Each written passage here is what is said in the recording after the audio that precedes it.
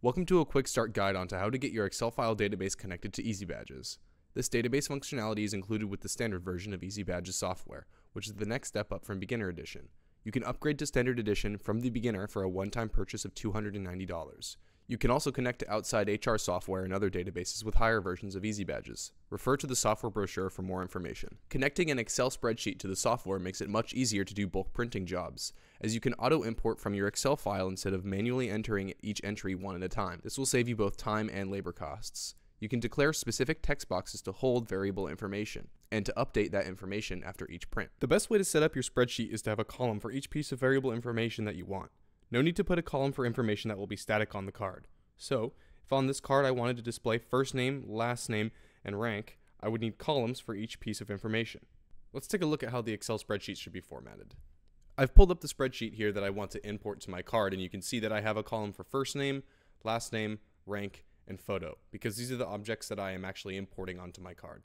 And we can see on the card here I have first name, last name, rank, and a space for my photo to go. Once you have the Excel spreadsheet set up as you want it, click Database at the top and connect. If you're using the Excel spreadsheet, select Direct Excel File Driver and click Next. Select Browse for .xls and navigate to where your Excel file is saved. Make sure all the fields that you want to import are being listed on the right-hand side of the window. And we can see that here, first name, last name, rank, and photo. So I'm going to hit OK. Make sure the correct table is selected and hit Next. All of our columns are selected, and you can leave guide columns default with just Excel row checked. And leaving the database filter blank as well, and content order default. If your spreadsheet is successfully imported, you should see your fields popping up on the right-hand side with the contents of each field listed below, and we can see that here. Now that your spreadsheet is successfully imported into the software, we can begin to link our spreadsheet fields to the different text boxes. Start by selecting the text box you wish to link a field to and navigate to the source menu on the bottom right of the window. So I'm going to start off here by selecting my first name box and going to the source menu on the right. First, make sure that your source menu is set to database and the table is correct. And if I want to link this text box up to my first name column, I'm simply going to change this column menu to first name.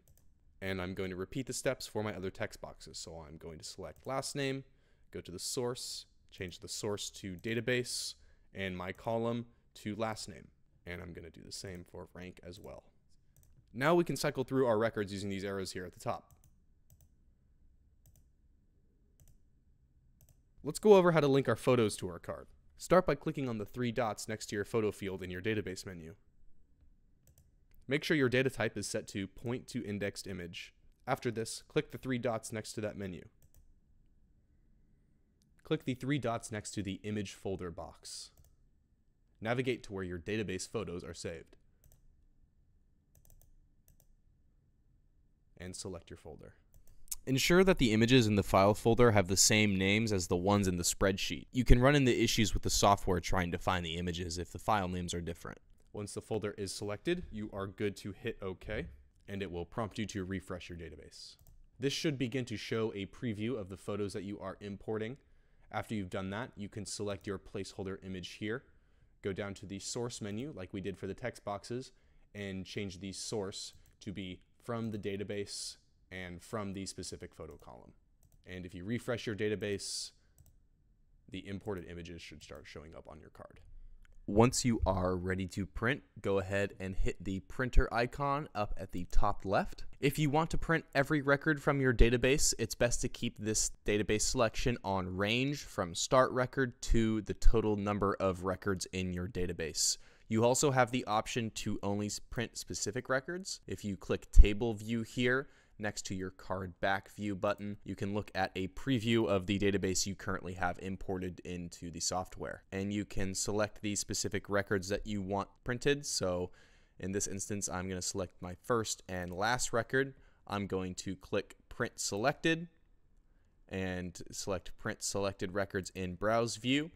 And then this will only print my first and last record, and instead of going all the way down the list. You also have the option to just print the currently displayed record. If you go to Print and you have range on, just change the range to current record, and it will only print the currently displayed record that you have. That about covers the steps to get your Excel spreadsheet connected to Easy Badges. If you're ever having trouble with any part of the process, do feel free to reach out to us. Our support agents are available to help you out 8 a.m. through 4 p.m., Monday through Friday, or over email at support@easybadges.com.